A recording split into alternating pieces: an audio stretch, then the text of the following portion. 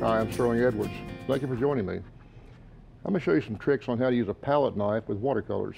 Now, for years I was an oil painter and an acrylic painter. I still am, as a matter of fact, but I do primarily watercolors now. I did a lot of my impasto work with oil paintings and acrylics were done with the palette knife. And I never realized until it was shown to me that you can also use a palette knife to get some beautiful effects with watercolor. We always think of watercolors being a very delicate subject that you use a lot of very fluid, wet paints on very wet, delicate paper. And you try so hard not to abrade the paper in any way whatsoever. And then here I'm talking about taking a palette knife and just dragging it across that paper. It's amazing what you can do with this thing. I'm going to spend a few minutes talking to you about this, but first I'm going to explain to you, when you choose a palette knife, how to choose the right palette knife. They come in every size and shape you can imagine. What I like to do is get one that's relatively flexible. If you look at this knife, you can see it really bending. This thing has a lot of spring in it. It's very, very thin. It also has this very nice notched, or I should say kind of a bent handle. So you can hold this and go across your paper like this without dragging your knuckles into your painting. Don't buy the ones that have just a plain straight edge, because you will be dragging your knuckles across it and smearing everything around. I like one that I can get in there and just very carefully take this, manipulate it. It's very lightweight. It's comfortable in the hand. But if I want to get down like this and do some scraping, I've got lots of leeway there for my hand to fit underneath the blade. So what do you do with a palette knife?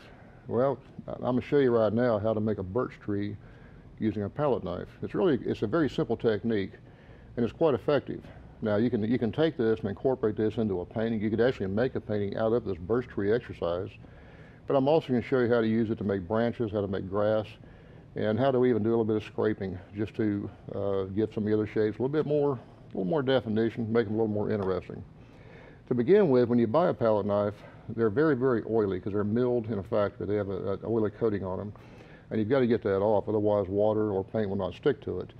The best way to do that I found was just to take some toothpaste, especially the kind that has baking soda, and go into the kitchen sink or the bathroom and just take some toothpaste and wash it really good, really abrade it, then rinse it off good and dry it, and then don't touch it.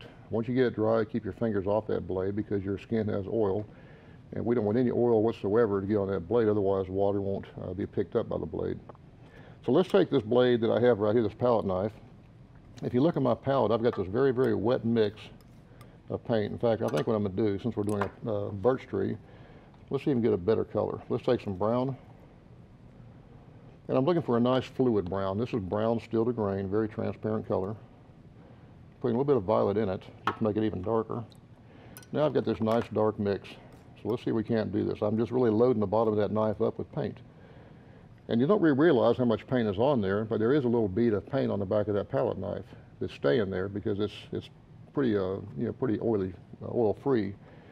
Now to do a birch tree, for example, I can take this knife and kind of pull it up like this, and then pull it across. Let's do another little area up here. Now I can come in and do the other side of the tree.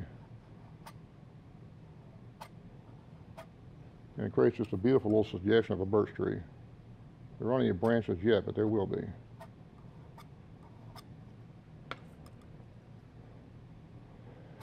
This is one of the favorite things I like to teach in workshops. People have so much fun with this, making their small paintings of birch trees and so forth.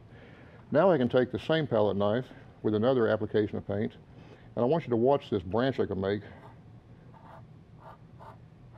by taking the knife and just really pulling it out.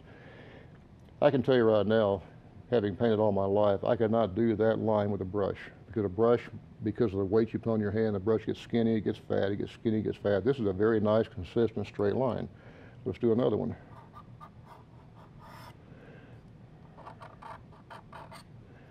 And you can make them just as many as you want, the angles you want. So sometimes when I'm working on a painting, I want just a really long, skinny branch.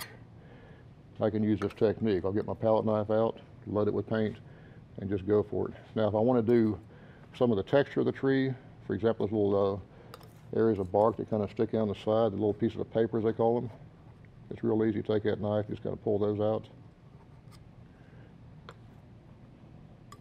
Keep the paint nice and fluid. Keep it nice and wet. And you can make a very convincing birch tree real quickly using this technique. Makes a great Christmas card. Do a couple of these and suggest they're sitting in the snow and people will eat them up, I promise you. Now let's make a little small tree coming out of the ground right beside it.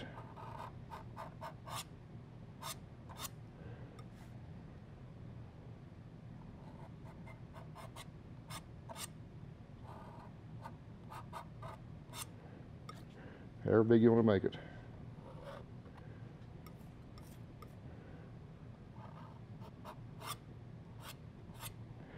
Another thing I like to do with these palette knives too is paint grass. It makes the most incredible fine blades of grass. By fine, I mean very, very thin, very straight.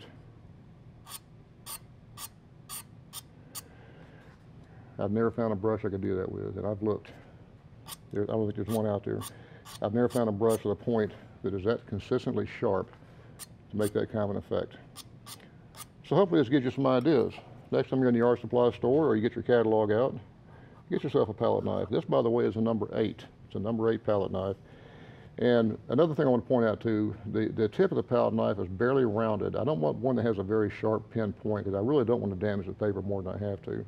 But this really hasn't damaged the paper at all. It just gave me a chance to go in there and just make some pretty interesting applications of paint.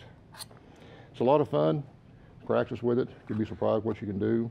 You'll find all kinds of ways to incorporate these little palette knife tree branches and grass into your painting. I hope this helps. If you have a chance, look at my website, sterlingedwards.com. You'll see lots of examples on my website where I've used these techniques as well as many others. And be sure and check the workshop schedule. I might be coming to your town sometime in the near future. I'd love to meet you. Thank you very much.